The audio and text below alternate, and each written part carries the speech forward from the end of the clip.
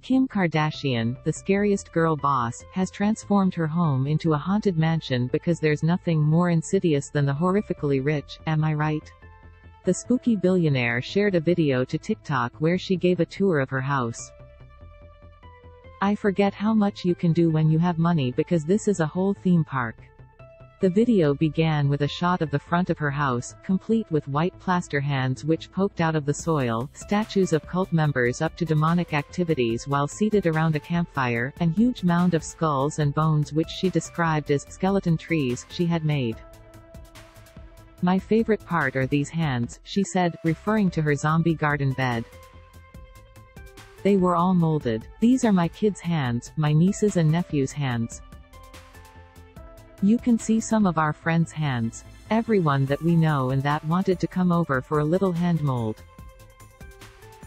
You can see mine from when I had nails on. She even had a fake knife in her chef's hand. I have to admit the attention to detail is kinda cool. I wonder if her hand mold has a usable replica of her fingerprint? Asking for a friend. Around Kim's front door was a massive arch made of skulls, which I can only presume were fake and not the heads of her enemies. Kim also toured the inside of her home, which opened up into a wide, long, very spooky hallway covered in cobwebs and life-sized mummies, who we can also only presume were casts and not her enemies. To make it all even spookier, in the background of Kim's tour you could hear screaming and crying.